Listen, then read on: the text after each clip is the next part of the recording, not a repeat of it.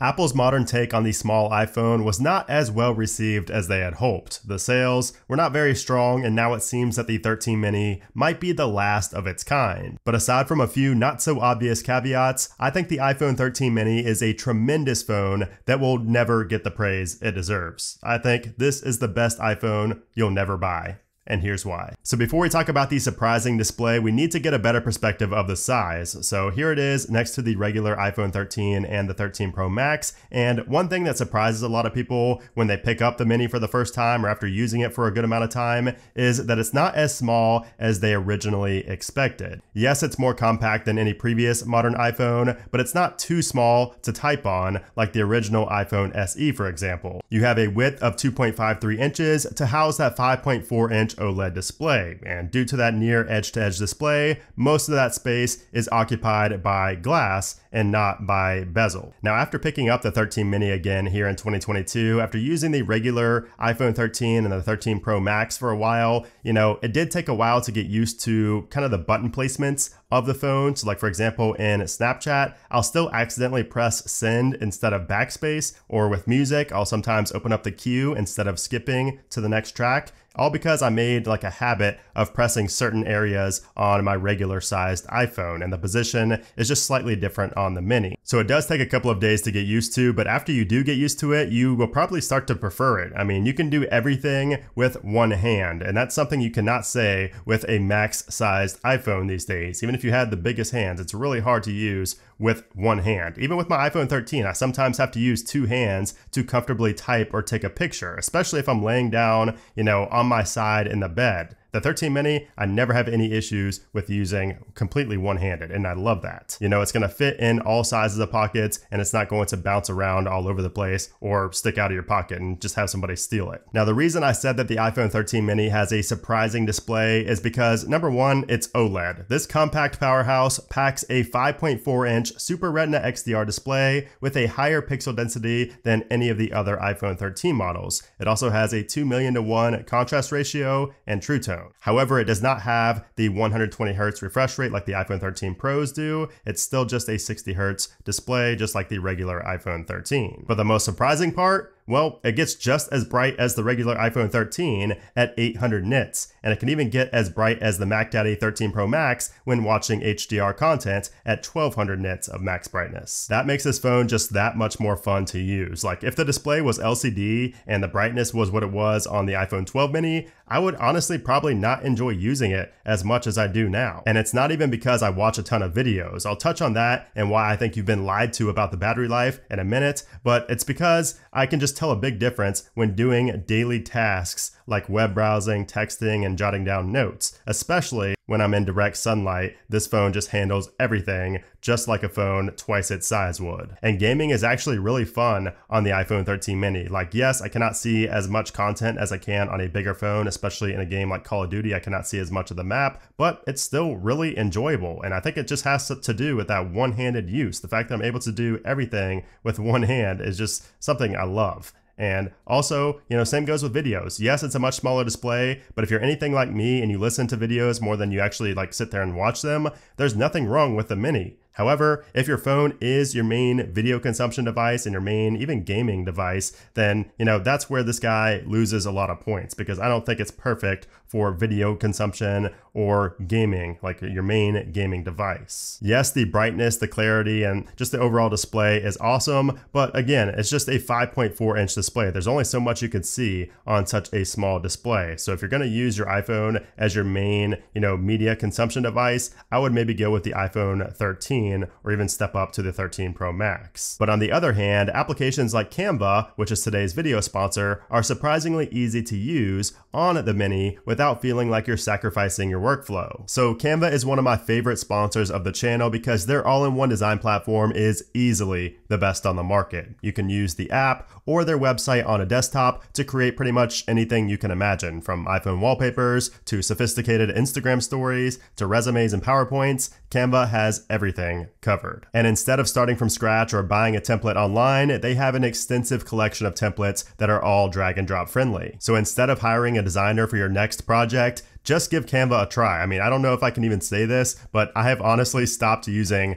Photoshop for designing most things. I mean, I really just use it for thumbnails now, but I use Canva for making invoices, for party invitations, infographics, pretty much everything. And I'll use them for designing my Christmas cards later this year. I just love not having to start from scratch. And before, the templates would always be very mediocre, but Canva has top-notch quality templates. Like, nobody's gonna know that you used a template as long as you change a few things up, which is honestly rare for a free service. However, Canva does also offer a pro version that gets you access to the very professional templates, the stock photos, music, tools, and more. Lately, I've been making business cards and invoices using these pro templates, and if you have a team, the pro version is an even easier decision because it allows you to collaborate with up to 4 other team members in real time. You get access to the content planner and more. So if you want to test out the pro version of Canva free for 45 days, click my special link down in the description below. You can cancel at any time, but this will at least give you,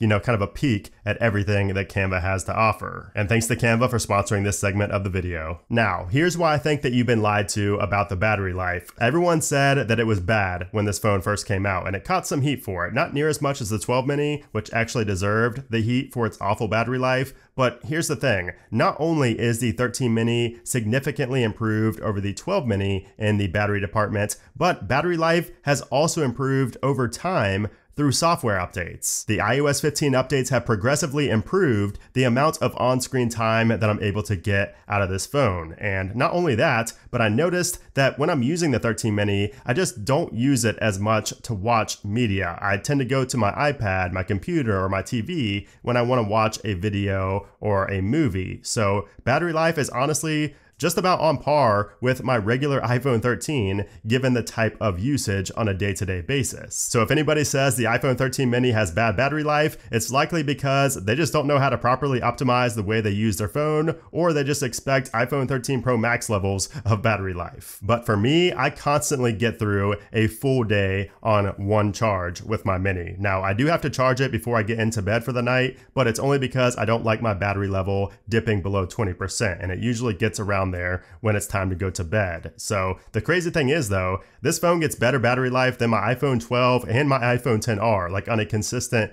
basis, which I think is pretty crazy given the size of the phone. Now, before I tell you about a massive caveat to the Mini, we need to talk about something else that is kind of glossed over by most people, and that is the camera system. I don't know why, but most people think that when you see somebody taking a picture with a Mini phone, that the quality is just not going to be as good as the iPhone 13 or the iPhone 12, and that's just not the case. I mean, just making this video is making me realize how underappreciated this phone is, and the perception is just so wrong surrounding this phone because, we have the same dual 12 megapixel camera setup that we have on the regular iPhone 13. So we have one wide and one ultra wide lens. You get night mode, you get deep fusion, you get smart HDR4, photographic styles, and everything else you would get on the normal iPhone 13. There is no difference in the size of the lenses or the features that are offered with the Mini compared to the regular 13. So the quality of the photos is incredible. I mean, I talked about this in my iPhone 13 reviews, and especially when you see,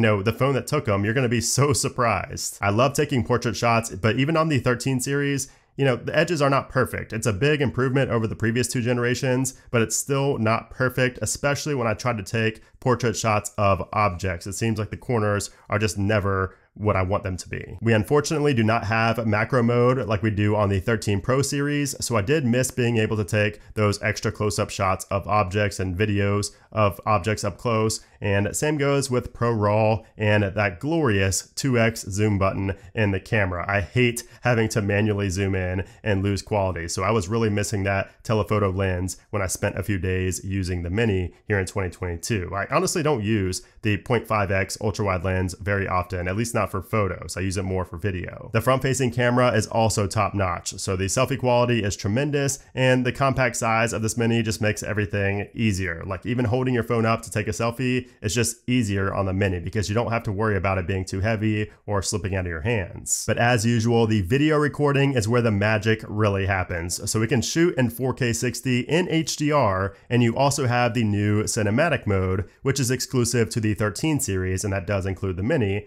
And this makes your videos look more cinematic by adding artificial bokeh and focus follows subjects, which is pretty neat. And like I just mentioned, I noticed that I hold the mini much more steady than a normal sized iPhone because I'm able to just grip and hold the phone much tighter. So I'm basically more reckless with this phone because I can control it better. I feel more confident with it in my hands. So it's awesome to have no compromise in quality given the size and being able to just hold the phone like this. It's just amazing, really. You have to use it if you haven't already. And the 12 megapixel camera lenses only help so much when it comes to the end result of a photo or a video. The real reason the photos and videos look so good is because of Apple's post-image processing. It's their secret Smart HDR and Deep Fusion technology. And the chip behind all of that technology is Apple's A15 Bionic. This chip packs a 6-core CPU with 2 performance and 4 efficiency cores, along with a 4-core GPU and a 16-core neural engine. And if you don't know what any of that means, basically this phone is fast, efficient, and has a powerful neural engine, which helps with Face ID accuracy, among other things. And as far as what I do on a daily basis on the 13 mini, I mainly just browse the web, I'll watch YouTube videos, I'll chat in my Discord server, I'll send some text messages and some emails, but the mini just knocks everything out with ease. Even gaming is a breeze on this phone. Like, it does get hot, and I'll touch more on that here in a minute, but it knocks everything out. There really has not been anything I've thrown at this phone that it can't handle. There's never really been a time where an app crashed or just had a lot of lag. It's amazing to see that in such a small form factor these days. However, that significant performance in such a small frame does cause one of my very few caveats with this phone, and that is that it gets rather hot when performing intensive tasks like recording a lot of videos or playing a game for like 30 minutes or so. And this is something that was much worse on the 12 mini, but I'm rather surprised to still see it be an issue on the 13 mini. So maybe with future iOS updates, it's going to be improved, but for now, I just kind of avoid taking extra long 4K videos and playing games for more than 30 minutes or so. Now, with all that being said, should you still buy an iPhone 13 mini in 2022? And if you have one now, what's next? Is there going to be another mini iPhone? Should you upgrade to the 14 or what? So first off, yes, I think that you should absolutely consider the 13 mini if you're in the market for a new iPhone. They're $699 for a 128GB model, and while that is $100 cheaper than the regular iPhone 13, you can find an even better deal on Amazon or eBay. On Amazon, I see these going for about $590 for a refurbished model, or you can turn to eBay to get a mint condition used one for anywhere from about $520 to $600. And I would only go for the 128GB model if I were you. You shouldn't really need more than that. You can always upgrade your iCloud storage, but for this specific model, I would stick to the base 128. And with all of those brand new features that you get in such a small, compact form factor, I think it's worth that price tag, even if you get it new, but especially if you go the renewed or used route. Now, if you currently have a 13 mini, should you consider upgrading, and will there be another mini iPhone? Well, we don't know for sure what Apple's going to do yet, but rumors do suggest that Apple will not have a 14 mini, but rather the new mini iPhone will be the iPhone SE in the near future. And if that is the case, it will likely miss out on some of the flagship features in the future. So we could be looking at the final, flagship mini iPhone that Apple is ever going to make. Now, time will tell, but if I had a 13 mini now, I would hold on to it for at least a couple more years until we see what Apple does with this 5.4-inch form factor. But anyways, guys, there you have it. That is my review on the iPhone 13 mini after several months of usage. I think it's a tremendous phone. I think it's great for active people. I think it's great for busy people who just don't have a lot of time to be on their phone, but they need something small and compact that gets decent battery life. I think the 13 mini is a great option for a lot of people. But anyways, if you guys enjoyed this video, I would appreciate if you gave it a thumbs up. Also consider subscribing if you want to see more iPhone reviews. And of course, I will be getting the new iPhone 14s later this year as well. So if you want to see coverage on that, make sure to subscribe to the channel. But anyways, guys, thanks again for watching, and I'll see you soon.